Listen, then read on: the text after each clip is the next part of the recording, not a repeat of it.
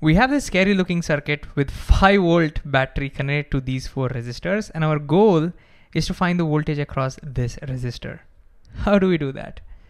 Well, my go-to method when we have such complicated looking circuits is to first try and reduce the circuit by finding some series resistors and parallel resistors, and then see if I can find voltage and current in that reduced circuit. If I can't, then I'll reduce it even further and even further until I can find the voltage and current in that circuit, reduced circuit. Once I do that, then I'll come back. So let me show you what I mean. So over here, can we find a couple of resistors which are in series or in parallel? Well, I see that this 4 and 1 ohm are in series with each other, because whatever current goes here, all of that current comes here. Same current means series. Similarly, I find these 2 resistors are in series. Whatever current goes here, the same current comes here. But look, these 2 resistors are not in series, because whatever current comes here, not all the current necessarily goes here. Some of the current might go here, or some current might come here. So there's branching. So not in series, these 2 not in series. Okay, so now that I know these 2 are in series, I'll replace them with 1 resistor. In series, current resistances add up. So this single resistance will be 4 plus 1, 5. What about these 2? Again, I can replace these 2 resistors with 1 single resistor, and that combination will be 2 plus 3, 5 ohms. So let me draw a new series, so a reduced circuit. Here we go. So this is the series combo of these 2, and this is the series combo of these 2. And now that I've reduced the circuit, I ask myself, can I find the voltage and the current across these 2 resistors? If I can, I will do that. If I can't, I'll try to reduce it even further. Okay, can I find the voltage and current across these 2 resistors?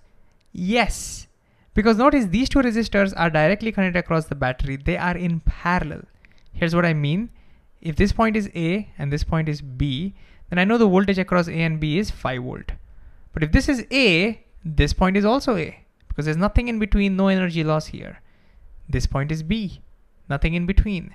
This point is also B, nothing in between here, so this point is also A.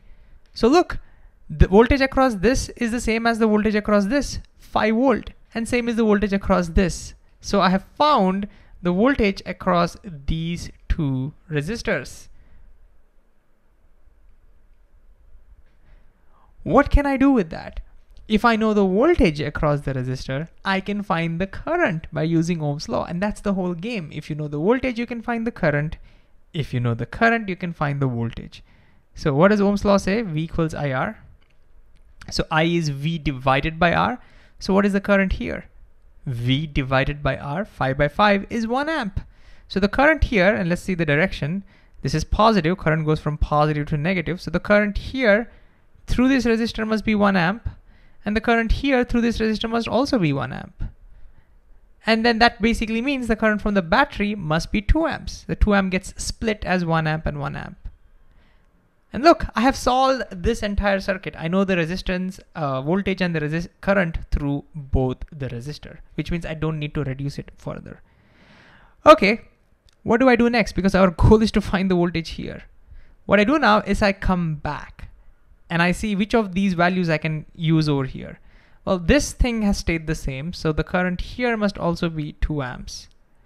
And look, this branch is basically this one, right? So the current here must be 1 amp. Remember, I replaced this with this 5 ohms. So the current here must be 1 amp. That same current flows here. And similarly, the same current flows here, and the current here must be 1 amp. The same current that I got here, right? 1 amp. And so now I know the currents everywhere, and my goal now is to find the voltage here. Can I do that? Yes, because I know the current. If I know the current, I can find the voltage. If I know the voltage, I can find the current. That's the game. So again, I use Ohm's law. So what is voltage here? Well, I know R, so IR, 1 times 3, 3 volt. Boom. That's the answer. Can I find the voltage here even if it's not asked? Yes, I times R, 2 volt.